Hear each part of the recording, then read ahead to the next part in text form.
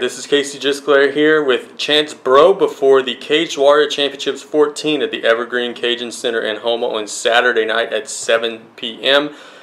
Chance, we've had a lot of fighters on here throughout the day, so I guess just give us a rundown of how your camp has gone so far. What are some of the things you're looking to do on Saturday night? My camps were pretty good. I've had a lot of different sparring partners, a lot of guys who's fought around the area. It's really mentored me and helped me prepare me for this fight. It's been a long time coming. I've been working, definitely want to showcase my Brazilian Jiu-Jitsu. To my knowledge, I'm the youngest brown belt that they have in the state of Louisiana, so I'm definitely looking to test that in the cage come Saturday night. So you're a Brazilian Jiu-Jitsu fighter? Yes, sir. Cool. How long have you been practicing that discipline? I've been training Brazilian Jiu-Jitsu for around 4 years now, and but that's 4 years every day, a couple of times a day training. Very good. What are some of the things you like the most about it?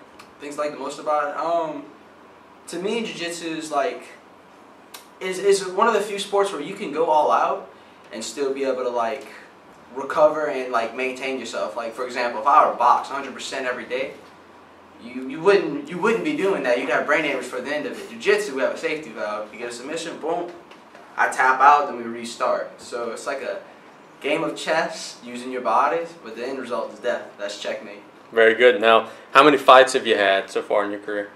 I've had no MMA fights yet, but I've had well over 100 grappling matches. Okay, so this is going to be your first time in the cage on Saturday? Yes, sir. It's my first time in the cage, making my debut. What are your thoughts about that? I mean, I'm sure Saturday is going to be a special night for you. What are some of the things you're going to do to try to calm those little bit of butterflies that you may have? It's going to be a real special night, and I'm not going to try to calm myself at all. I feed off the energy of the crowd.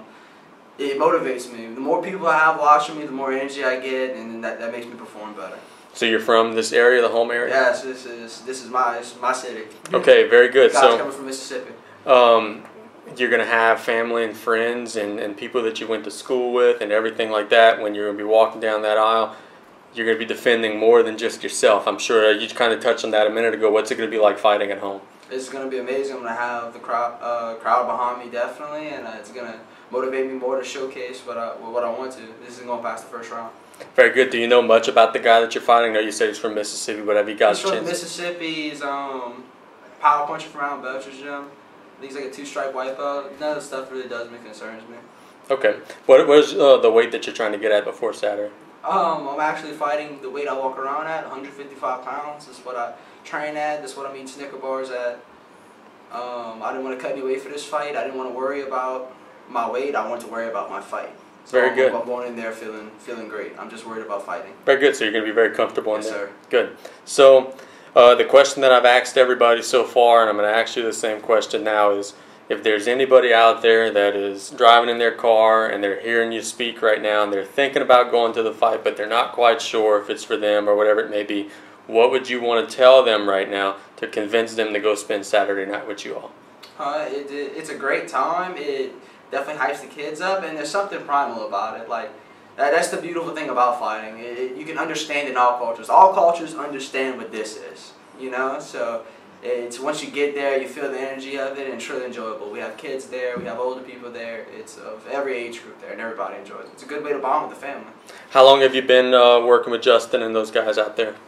I've been actually. I had Justin showing me moves in middle school whenever he would substitute teach for me. But I've been training. I go there cross train with Justin probably since I was 14 years old. I'm 19 now, but my primary home is Blacklist Martial Arts. Okay, and you said you're 19. How long have you been wanting to do this? I mean, is this something that ever since you were very little? Since I was very, very little. My grandpa taught me from a very young age boxing and kung fu. So he instilled the love of fighting in me, instilled the love of martial arts, and then once I saw the UFC on TV, I was hooked. I'm like, this is what I have to do.